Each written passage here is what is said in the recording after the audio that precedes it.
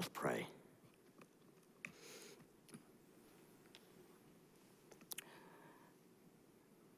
God, your people have gathered.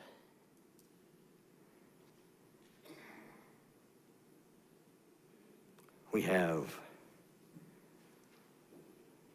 lifted our voices in prayer and praise.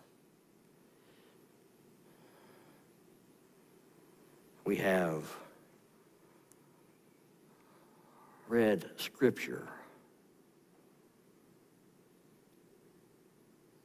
And as we read Scripture, the Bible reads us. Pour your Spirit out, we pray. On all who gather in this place, on all who are worshiping remotely, on all who gather anywhere to worship you this day, pour your Spirit out.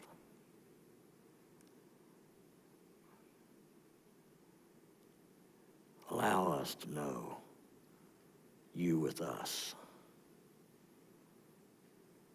Grant us eyes to see and ears to hear and hearts to love and strength to follow. In Jesus' name,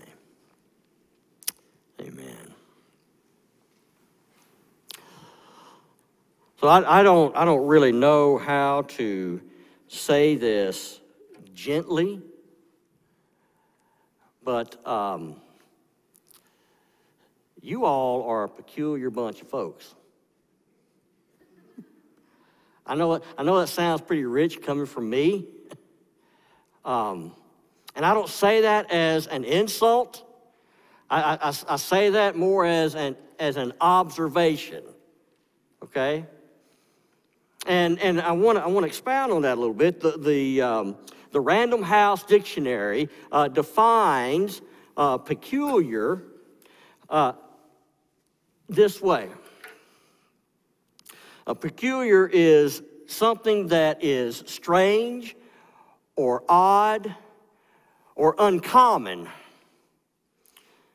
or belonging exclusively to a particular person, group, or thing. Peculiar. Peculiar. Now, we generally associate peculiar with things that are obscure or infrequent. And what we are doing here this morning when we gather in this place or tune in on television or online or any of the folks that gather in churches around this community, around our state, our world, when we gather in places like this on Sunday mornings, we're doing something very, very peculiar. Let me throw some numbers at you. The U.S. Department of Commerce reports that there are, as of Friday, a little over 336 million people in the United States of America. And according to a group called Statista, it's a data and statistical analysis group. According to Statista, a little under 20% of that 336 million people, a little over 60 million people, are gathered on Sunday mornings in places like this. Only about 20% of the people in the United States are doing what we're doing this morning. And those 60 million people, 64 million people, are going to gather together in buildings like this. They're going to pray some prayers. They're going to sing some hymns. They're going to read some words out of an old book. And and they're going to do what we're doing right now, what you're doing right now. They're going to hear a sermon. And it's the sermon thing that is odd. Because sermon preaching and sermon hearing is a uniquely Christian undertaking. Now, this may not seem all that odd or uncommon or peculiar to folk like you, to folk like us who gather and do this regularly, for whom this sermon thing is something that we do every week or almost every week. What we're doing here today is not the norm for most folks. It's not even the norm for many people who are religious. There are many other religions in the world in which people do things like read from old books and recite particular acts of worship. There are religions in the world that encourage their adherents and their practitioners to cultivate individual acts of piety and to perform certain rituals or engage in some form of meditation, quiet meditation. All of these practices are intended to bring the practitioner of those religions closer to God. But sermon preaching and sermon hearing is something that only a minority of a peculiar group of people do, of people calling themselves Christian. And we don't come by this peculiarity by accident, because we worship a peculiar God. A God that acts in uncommon and unexpected ways.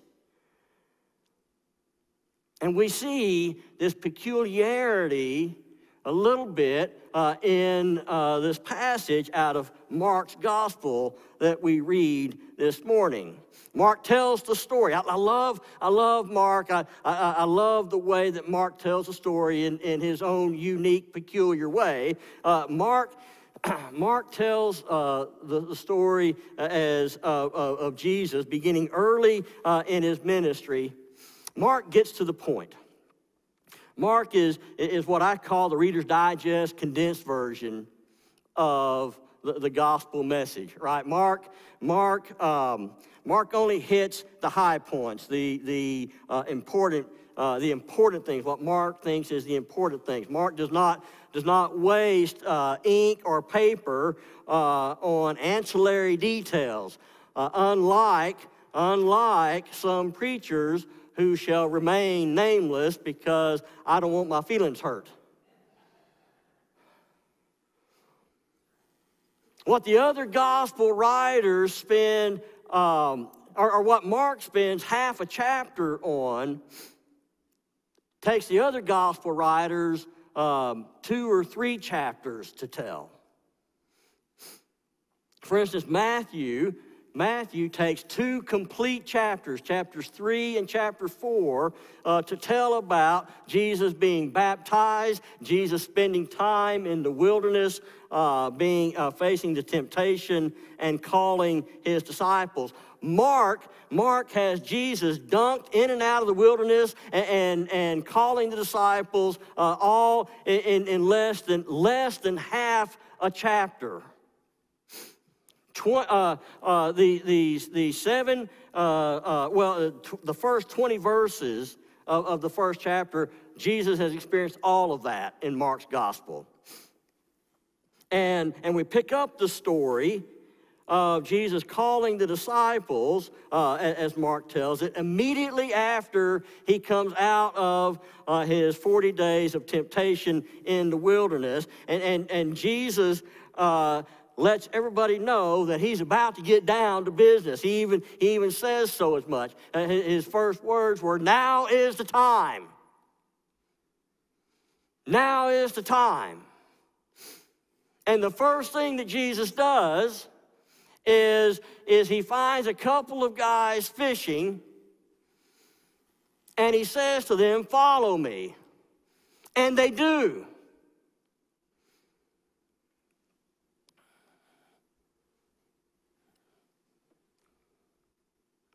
You find anything strange about that? I mean, the story is familiar to us, and so maybe in its familiarity, it's lost its ability to shock, to grab us by the collar. And maybe I'm overthinking things a little bit, but I think that it's odd that these fishermen brother don't ask a single question. Not one. Jesus walks up and they drop everything. They stop everything and they go. And one short sentence later, it happens again.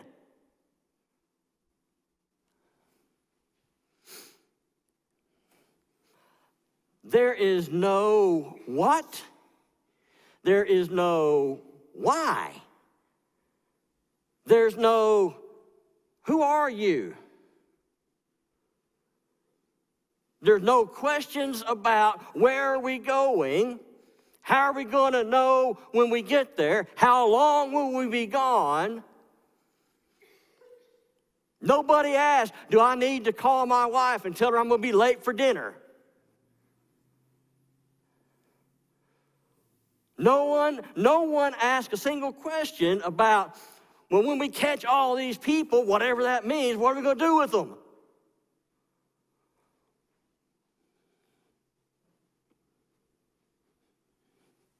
Four guys, trained only as fishermen, just doing their jobs. And out of nowhere, this strange itinerant preacher comes along and shouts out an invitation to them to come and follow, and they immediately, without reluctance, without hesitance, without question, drop their nets and they stumble along after him. And for centuries, preachers, people like me, in countless sermons, have pointed to these disciples' call stories, and this passage in particular, as an example of how we are to follow if we are truly faithful disciples. The Lord calls, we drop everything and we go now. Now, I don't know about you, but I struggle with that interpretation. I can't get my mind wrapped around that kind of a response.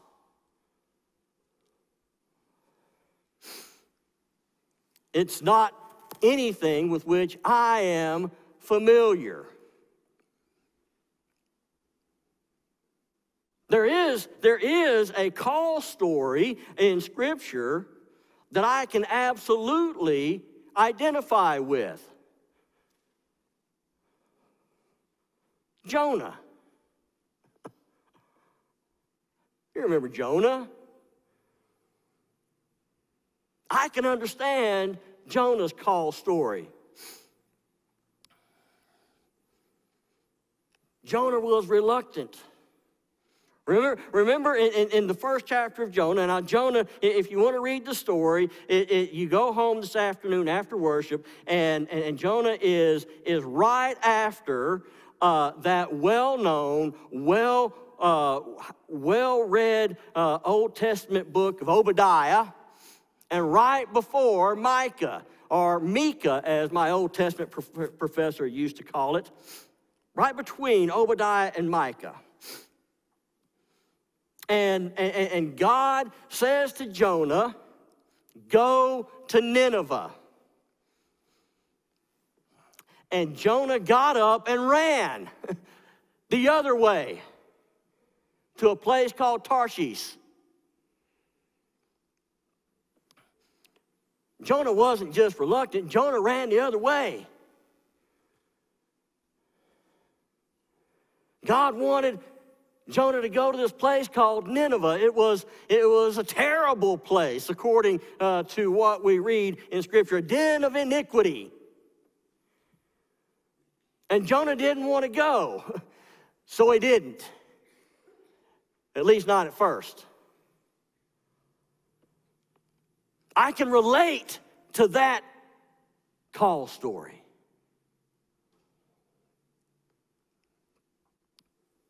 I was reluctant. Debbie can tell you. When I first began wrestling with my call to ministry, I ran the other way for 5 years. I ignored it, pretended it didn't happen. But these fishermen, in Mark's telling of the story, theirs is a response with which I am completely unfamiliar. In fact, I don't know anyone, not a single person, who has responded to God's call in their lives like these four did. So I'm thinking maybe that all these sermons that I heard growing up about, and all the lessons I've learned about how we should respond to God's call exactly like the fishermen, I'm beginning to think that maybe they were off the mark a little bit. Believe it or not, preachers don't always get it right. Even this one.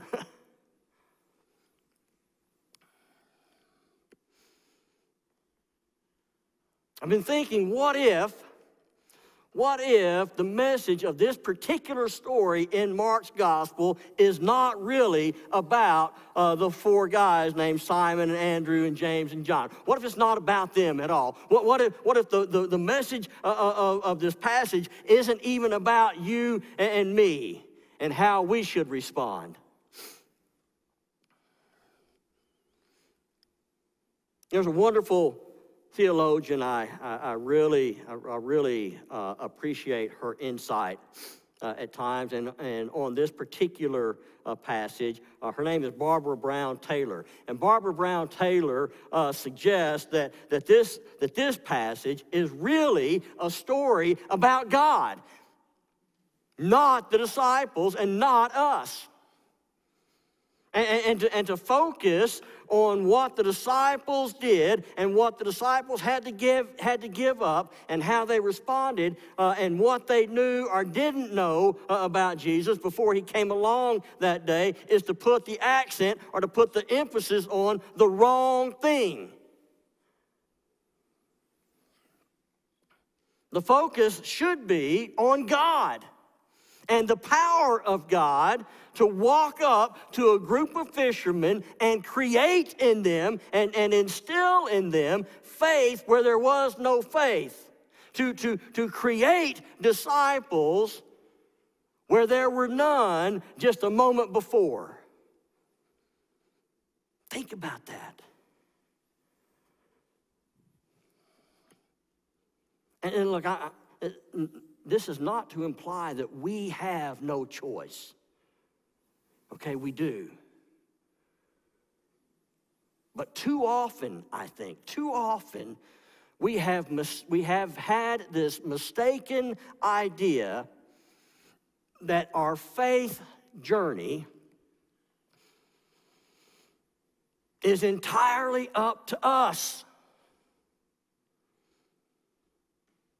Too often we have this idea in our minds that or through the sermons that we hear that suggest to us is that we have to determine, that we must decide, that we have to take the initiative, that we have to get right with God in order to be right. We sometimes believe that we have to do all these kinds of things, that we have to act in that certain way in order to please God. And the better that we do these things, the more likely it is that we're going to earn our salvation so that we can get into heaven. And I don't think that's right. I don't think that's right at all. The fact of the matter is that God will do what God will do.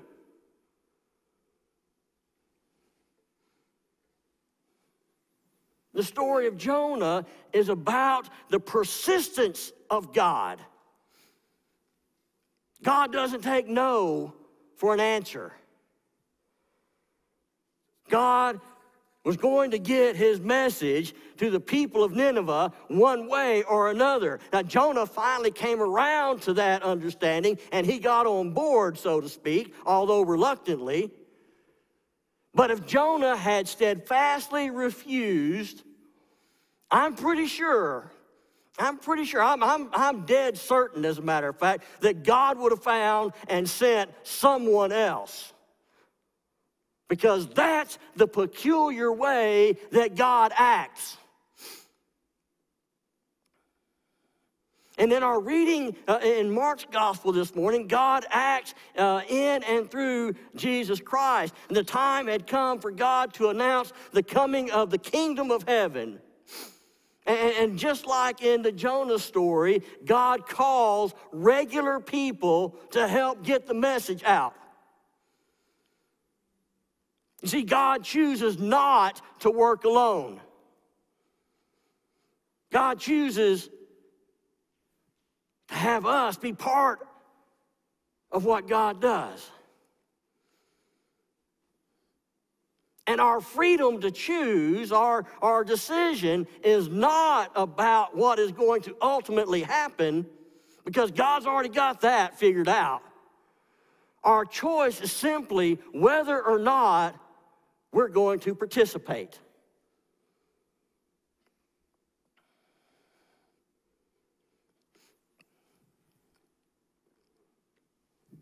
It's interesting to me that Jesus' first words to Andrew and Simon and James and John had nothing at all to do with believing anything.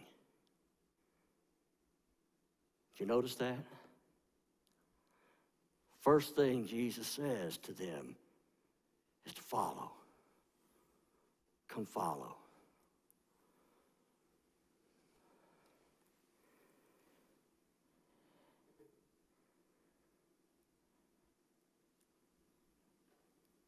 Belief for these four came through watching and hearing and seeing Jesus speak and act.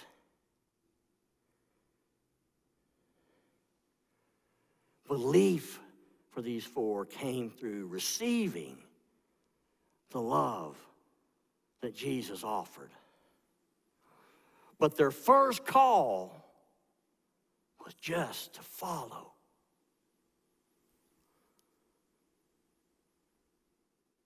Now, they're going to struggle along the way. But as they struggled, they also learned and they experienced more and more. But always, always, always they were invited to and encouraged to follow. Follow.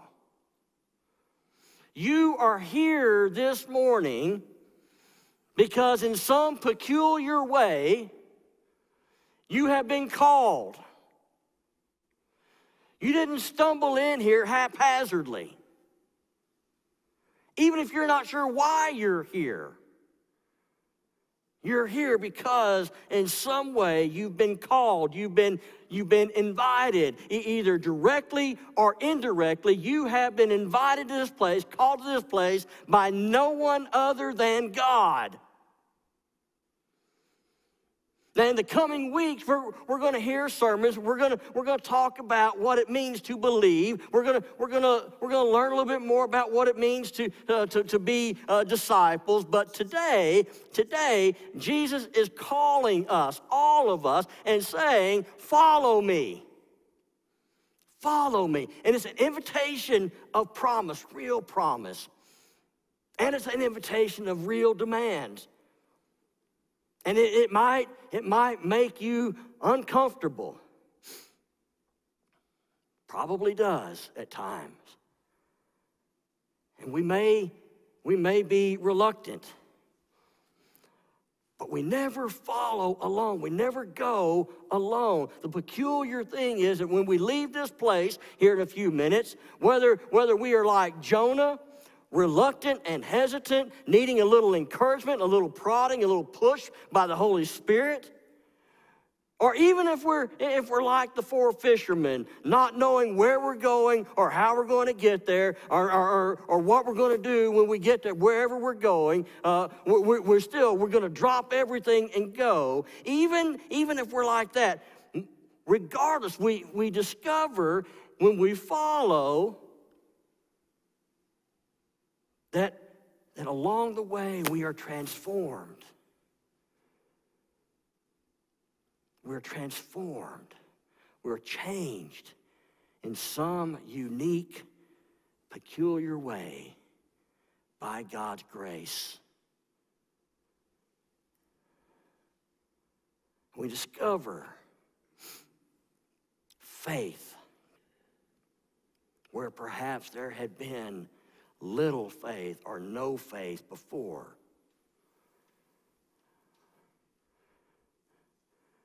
We grow into being disciples where perhaps there was no sign of that, no indication of that before.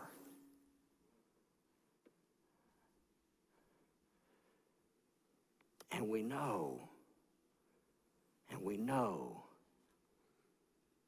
in ways that speak to us that the kingdom of heaven has drawn near, that God has come closer to us than we are to ourselves. And everything about life, our lives, changes. That's the good news. That's the good news. That's the gospel message. And it is a peculiar thing indeed. In the name of the Father, and the Son, and the Holy Spirit.